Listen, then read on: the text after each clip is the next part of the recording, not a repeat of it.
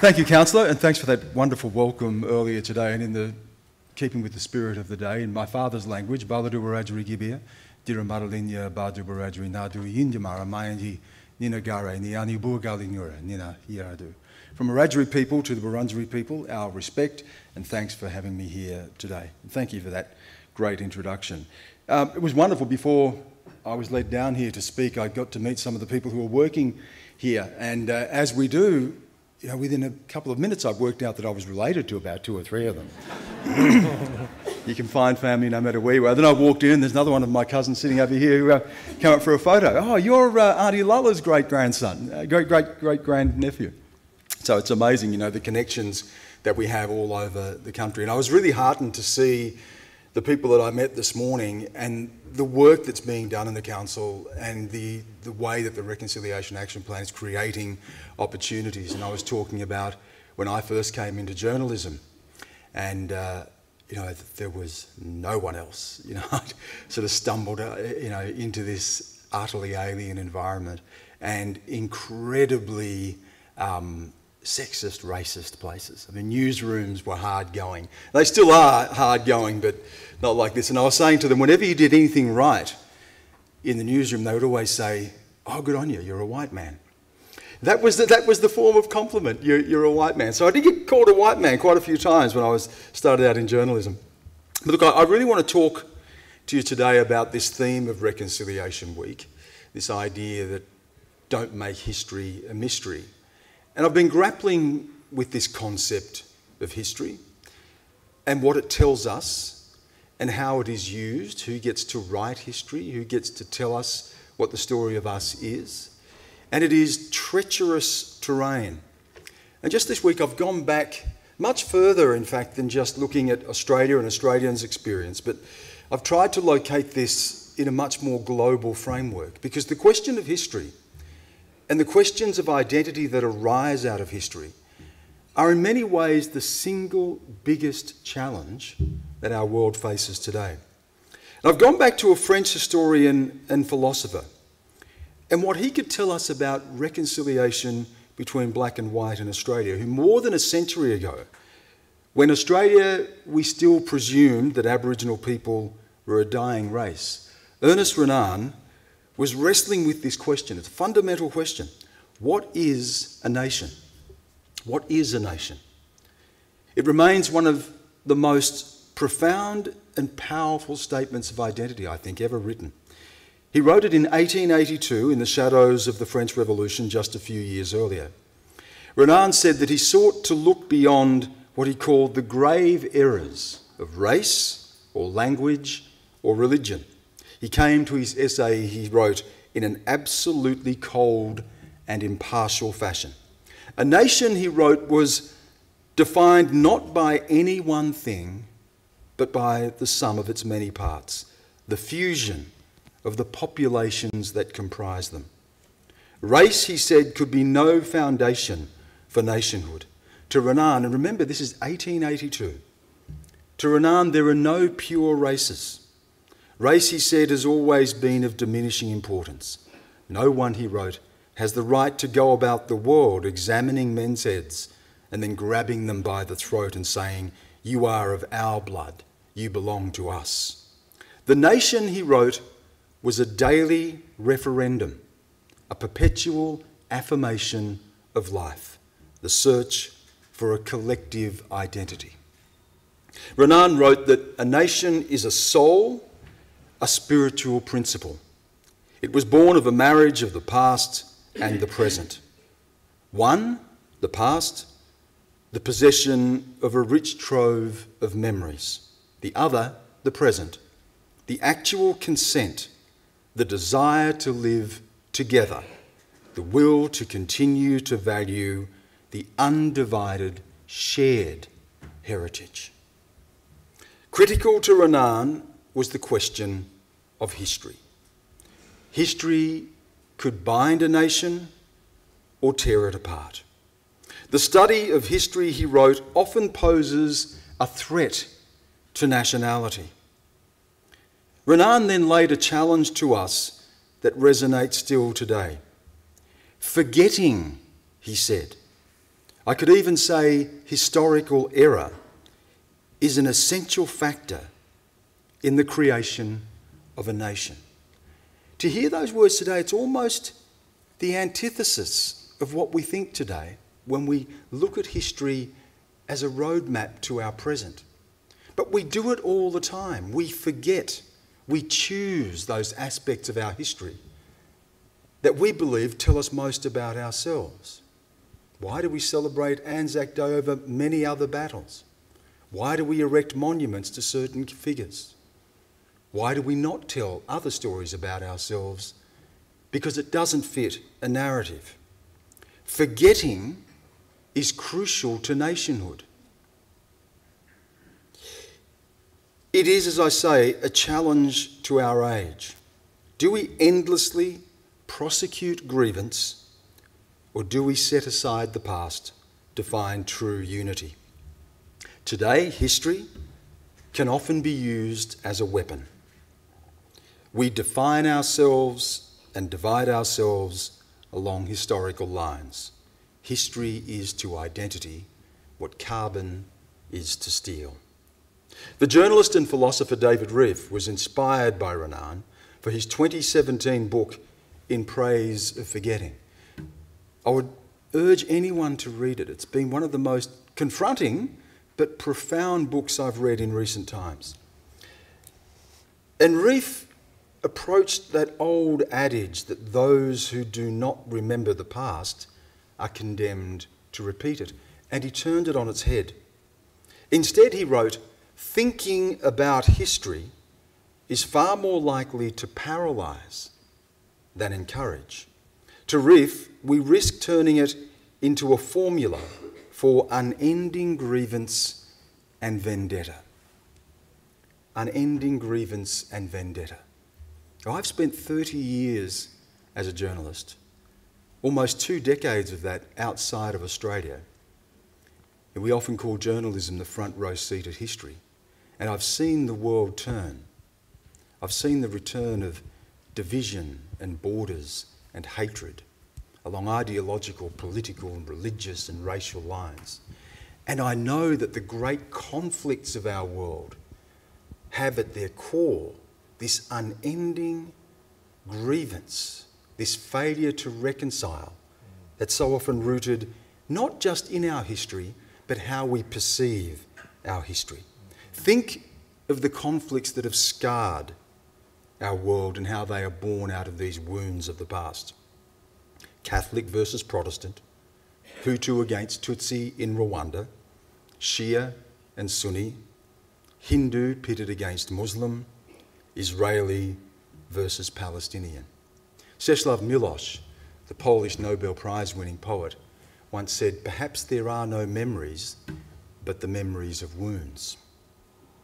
The Indian philosopher and economist Amartya Sen calls these identities solitarist identities.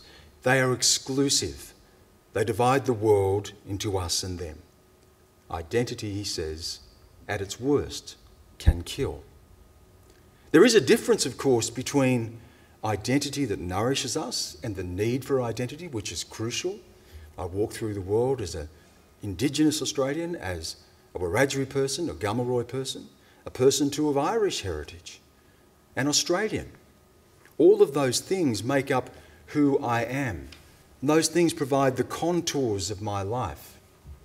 Identity at its best can be an extraordinarily uplifting and inspiring thing, but at its worst, as we've seen, it can kill. And we have witnessed now the rise of what's become known as identity politics, a political tribalism that has infected both the left and the right of politics. It is instinctive. It's hardwired. A tribalism that leads us to cling to our own and reject those deemed as outsiders. It is a 21st century law of the jungle. Look around our world right now. This was meant to be the end of history. In 1989, the political scientist Francis Fukuyama, when he saw the Berlin Wall coming down and an end to the Cold War, said that Western democratic liberalism had triumphed. that this was the end of the great ideological battles. Indeed, he called it the end of history. What we have seen instead is the return of history. We are putting up new walls, we are militarising our borders, we are shutting down debate. The politics of identity is winning at the ballot box. The strong man is back. Erdogan in Turkey, Orban in Hungary, Duterte in the Philippines, Sisi in Egypt, Putin in Russia, Xi Jinping in China, and of course in his own way Donald Trump, each riding a wave of resurgent populism. Populism that divides us into the real people and the non-people. Populism that requires a permanent enemy. Each in their own way is stoking fear and suspicion, promising to return people to a more certain golden age, somewhere in a past that never really existed. The American writer Mark Liller has condemned this growth of identity politics, as he says, a cancer on democracy. To him, we are sacrificing the idea of what it is to share citizenship. He says this resurgence of populism is the product of what he calls the shipwrecked mind. The shipwrecked mind. It is the mind of the reactionary. It is the mind of the person turning away from change, who sees, as he wrote, the debris of paradise drifting past their eyes. The shipwrecked mind is nostalgic for the glorious past lost. As Liller writes, hopes can be disappointed. Nostalgia is irrefutable. Things were better back then. This is the world sketched by the American lawyer and academic Amy Chua in her new book, Political Tribes. Professor Chua traces how identity politics is remaking our world and has already triggered a revolution in American politics. Tribal instinct, she said, is not just an instinct to belong, it is also an instinct to exclude. The US, she says, is in a perilous new situation, with nearly no one standing up for an America without identity politics, for an America that transcends and unites the identities of all of the country's subgroups. It is a threat to America's place in the world.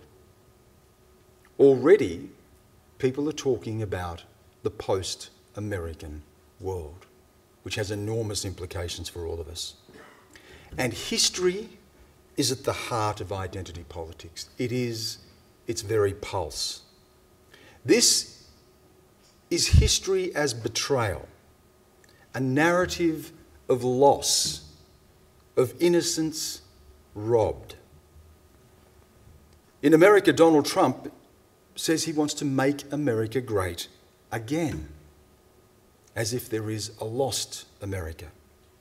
In Russia, Vladimir Putin laments the end of the Soviet Empire, in his words, the greatest catastrophe of the 20th century. China's Xi Jinping speaks of the 100 years of humiliation at the hands of foreign powers, to fire a sense of Chinese nationalism. Turkey's President Erdogan speaks of the lost Ottoman Empire. Nostalgia has a powerful hold. It is the most potent political force in our world today. Mark Liller has called this the apocalyptic imagination. As he writes, the present, not the past, is a foreign country. All that was left was the memory of defeat, destruction, and exile. And this, in so many ways, is my history as an Indigenous person. The story of invasion, dispossession, racism, segregation. These are the stories passed down through generations of my family. I sat at the feet of my parents and heard the stories of us rounded up and sent to missions, of children taken away, families torn apart. It didn't happen in some dim, dark past. My mother could tell me the story of her father, chained to a tree like a dog and left in the sun all day by the police. Of the police arriving at another time and putting a gun to his head while they bulldozed the tin humpy that they called home, running over the graves of 3 of his children who were buried there. Of my father telling me about beatings that he'd taken in police cells. I was raised on these stories, painful and vivid, and they have marked me, and I felt at times marked me indelibly. History is where we locate ourselves. It is the foundation of identity, and it can be a seductive narrative. The story of our loss speaks a great truth, but it also presents a dilemma. At what point do these stories, this history, cease nourishing us and begin to poison us? It's been my struggle, it is the struggle of all of us, to move beyond it. Not to ignore it or to airbrush the worst aspects, but to lift the weight of history from our shoulders. I have no desire to be bound to a history of misery, worse, to revel in it. And what is history? What is truth? When we seek to examine the past, what can we really tell about ourselves? Historical truth can be elusive, especially when it is filtered through memory. The German philosopher Friedrich Nietzsche warned us to tread warily. He said, "Where remembrance is concerned, there are no facts, only interpretations." Memory, as we know, is unreliable and selective. And as we've seen, it can be a powerful and at times destructive political weapon. In the words of the French historian Jacques Le Goff, memory seeks to rescue the past in order to serve the present and the future. Is this the role of history? Do we seek to retrieve history to rehabilitate ourselves? Are historians moral guardians? Is it their task to redeem us? Can the actions of the past be seen through the values of today? An Australian historian, Greg Millewish, recently wrote that history is a means, an imperfect means, to understand the past, but it is not the past itself. And think about that. What he is saying is that we reassemble a narrative, a story of the past from fragments, the shattered pieces of lives long gone. It is a delicate and forensic task, like sifting through the ashes of a house fire to assemble a story of those who once lived there. It will always be incomplete. The French historian Michel de Certeau once spoke of history as a story of absence, a story of loss. History was like tracing the footprints on the shore of people long gone. He says that we arrange our past like artefacts, carefully assembled in a shop front window. How do we tell the story of us? What monuments do we erect? What events do we commemorate? Which historical figures do we celebrate? How do we assemble our artefacts? These are confronting questions for Australia. History, the unresolved legacy of the past, as we are being reminded this week, lies at the very heart of reconciliation.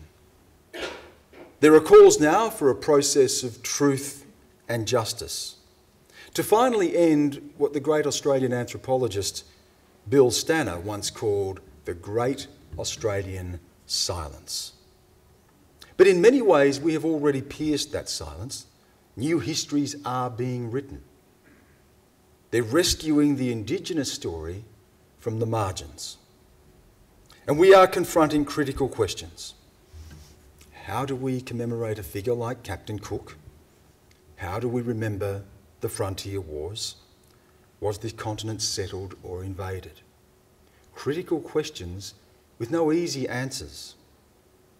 In fact, we may find that all of those things sit alongside each other, that all of those things can be equally true.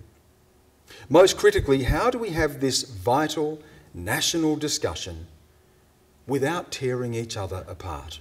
How do we make this story, all of it, our story? How do we build a nation out of the pieces of the past? Ernest Renan speaks powerfully to us. Forgetting is crucial to nation building. Yet forgetting can too easily slip into denial.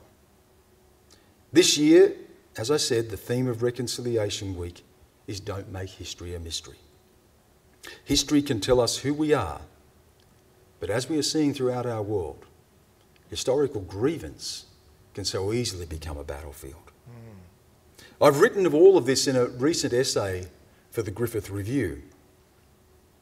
And in my search for answers, I went in search of a man from another time. What would my grandfather make of our world today? What would he make of this age of hyper-identity? I doubt he ever uttered the word identity. I doubt he ever considered what it meant to identify with anything. Cecil William Henry Grant was an Aboriginal man. He would have said a Wiradjuri man. He lived among Wiradjuri people. He married a Wiradjuri woman and raised his children to know what it was to be a Wiradjuri person.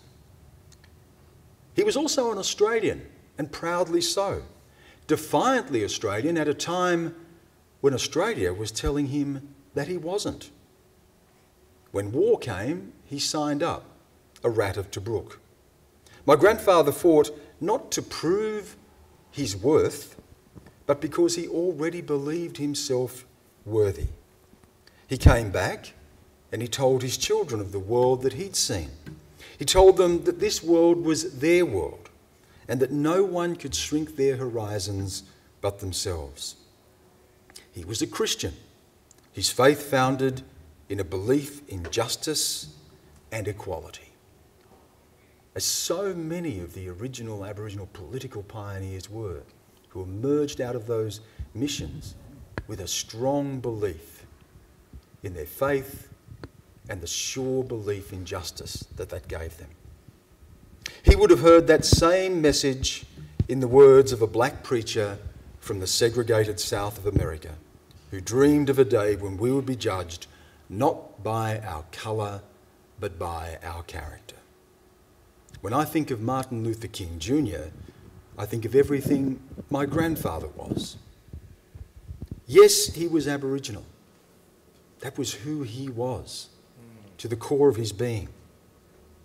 It was his heritage, it was his family. To be Aboriginal was as natural as breathing. But it wasn't all he was. Like the great majority of our people, he was what today we clumsily call mixed race. He had an Irish grandfather. He found a world beyond his own in books and a love of knowledge. He wrote short stories and poems. I'm told he kept by his bed the works of Shakespeare and the writings of our own bards, Lawson and Patterson. My father still has my grandfather's old Bible with his handwritten notes inside, nearly half a century since the old man passed away. My grandfather lived the words of the ancient Roman playwright Terence, a man himself bought and sold as a slave, who said, "I am human. Nothing that is human is alien to me." My grandfather was a man of courage and sacrifice, a man born on the margins of Australia who endured harsh poverty, bigotry and state-enforced discrimination, but never wavered in his dignity or his hope for this country, a man locked out who looked for a way in. In 1966, toward the end of his life, my grandfather nominated as a candidate to be elected as the Aboriginal representative of the Aborigines Welfare Board. This was the organisation that had so much control over our lives. And I found his campaign pitch in an old edition of the Welfare Board magazine Dawn. It was distributed to Aboriginal communities across New South Wales. It is an extraordinary document to read. A document that speaks of an unflinching belief in basic human dignity. When I read those words now, I can hear him speak them. He said, anyone claiming that Aborigines are not humanly equal to other people seems to lack the knowledge of the common ingredients of which all human beings are made. All mankind is blessed or plagued with egoism, irrespective of the pigmentation of the skin, subject to the influences of the elements of physical, natural and divine influences. All these things, he wrote, are evident in men. Thus far, he said, we are humanly equal and should be regarded by all as such. Today, those words can seem almost quaint. They're so at odds with the spirit of our times. These are angry times. While he campaigned for equality and justice, today, throughout our world, we're just as likely to hear more about resentment and vengeance. He fought for inclusion, and today we so often hear about exclusion, us and them. We are more likely to define ourselves by what we are not, who we are against, rather than what we share in common.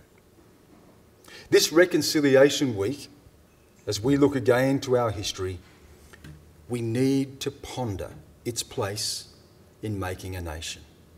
Nation building is at the heart of reconciliation. It's what we have seen on stage today. It's why all of you are here, in all of your diversity, to make this a nation. And we should look again to the words of Ernest Renan from a time of revolution in France and how they speak to us.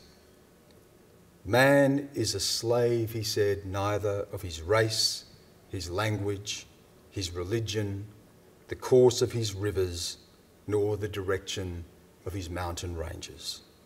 A great aggregation of people, in sane mind and warm heart, have created a moral conscience that calls itself a nation. Thank you so much.